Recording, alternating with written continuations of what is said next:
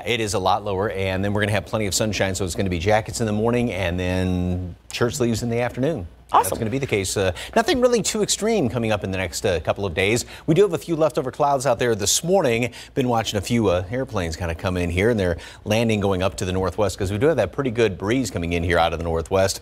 52 in town, 47 comfort. Normal low is in the upper 40s right now, so we're about where we should be. Northerly winds about 10, 15, close to 20 miles per hour. We do have some wind gusts. It's going to be breezier this morning, and then the wind is going to be easing up a little bit, about 10, 15 mile per hour winds later on this afternoon, but plenty of sunshine out there, so just a good looking day. But like I said, grab a light jacket this morning, so we'll be right around low 50s, maybe some upper 40s, obviously wind out of the north, 15 to 20 miles per hour. And later on today, good looking day, 71.